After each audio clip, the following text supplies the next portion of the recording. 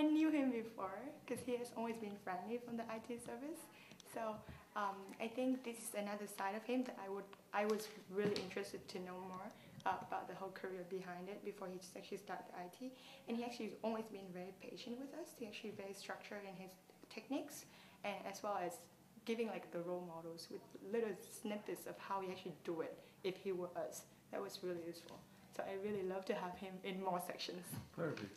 And last question is, what do you think about the 1-minute speeches?